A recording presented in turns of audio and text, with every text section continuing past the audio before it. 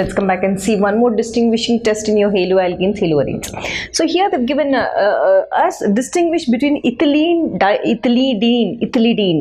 chloride, that is ethylidene chloride is, here they've given us geminal halide. Okay, let's see that.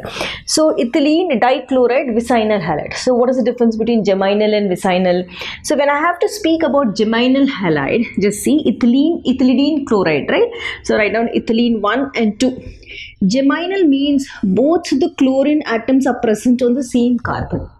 So here this is CH3, this is CH. So this is geminal halide. Gem halide or geminal.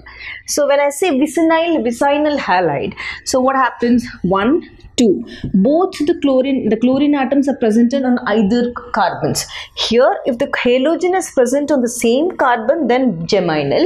If the chlorine or the halogen is present in two different carbon atoms adjacent, then we call it as vicinal. So let us write this is vicinal.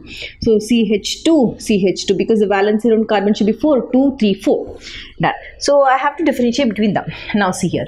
So basically the test which we are going to perform is aqueous KOH test. That is nothing but where we are going to show hydrolysis reaction. Hydrolysis, removal of water. I'll lyse the water molecule and take out. Just see here. Now, when I have to take the first test, suppose I am going to take CH3, CHCl geminal halide on the same carbon, plus I am going to take aqueous KOH, right? Suppose if I take 2 moles of this, so this is your nucleophile, this is your nucleophile, and this is your nucleophile. So what's going to happen? You're going to get CH3, CH, OH and OH. Done. Now what are we going to do? We are going to hydrolyze water. Hydrolysis, I said, minus water molecule. So H from here and OH from here is lost. What do I get? I get aldehyde now. See here, I'm going to get CH3, CHO. That. Here also the same thing. CH3, your vicinal. No, I should write vicinal, isn't it? CH2, CH2, Cl and Cl.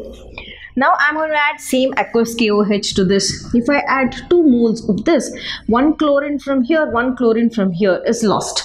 So what compound do I get? I get CH2, CH2 and O and OH. Here both the chlorines are replaced. Here also both the chlorines are replaced. Now to this I am going to take out water, minus water molecule. So what do I get? H and OH. What do I get then? When I take out water molecule just like this, yes, I am going to get CH2. Just see here, this is CH2. Done. I have here CH2OH, alcohol. CH2 is here, CH2. Now, okay, let us write, is it CH2OH? Wrong. CH2 is here, CH2, O is left, okay, right? So, can I write as CHOH? I can write, isn't it? Done. Now to this, what am I going to do? I am going to introduce 2,4-DNP. Why? Because aldehyde's characteristic test, isn't it? 2,4-DNP. What is 2,4-DNP? Your benzene ring, right? Now, this is your first carbon, second carbon. So, you have nitro, third, fourth.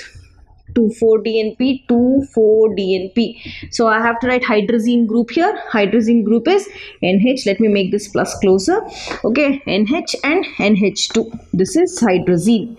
NH2 is hydrazine because I have replaced with one this in hydrogen. I have written this is 2,4-DNP. 2,4-dinitrophenylhydrazine is 2,4-DNP. Again, 2,4-DNP is 2,4-dinitrophenylhydrazine is 2,4-DNP. So what do you do when it is here? It's going to again eliminate water. That's why I have written hydrolysis reaction. Eliminate water molecule and join this two. What do you get? You get CH3 and your CH is here. Yeah.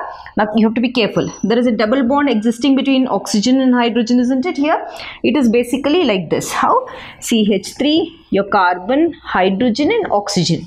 So instead of that, because there's lack of place, I've written like this.